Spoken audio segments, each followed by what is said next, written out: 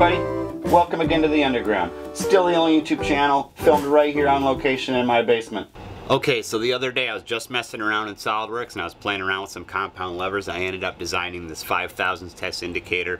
I printed it out and built it. It's actually pretty fun to play with. I'm pretty happy with it. We're going to talk about what it is, why it's cool, and why I think you don't need it. Okay, so first we're going to talk about what an indicator is. I'm going to keep that very brief because I assume most people who watch my channel already know, and this explanation is mostly for my mom. Yeah, I'll call Mom. So an indicator in this context is a device that amplifies very small movements to make them measurable. So this is an example of a modern dial test indicator. This one is accurate to 0.0005 inches. This one is accurate to 0.005 inches. So this uses a dial obviously to read out and a lever to input, just like this one. There's a very tiny rack and pinion in here that causes that to actuate. Before the dials were common, they would either use just one very long lever or a series of compound levers. So this is an example of the compound lever version. So we're going to set this up on the lathe with a digital indicator, and we're just going to use the lathe as a fixture just so we can see how it works and yeah, run it through the paces. I did design and print this flexure spring to go on the back. It makes it a lot easier to use and a lot less accurate.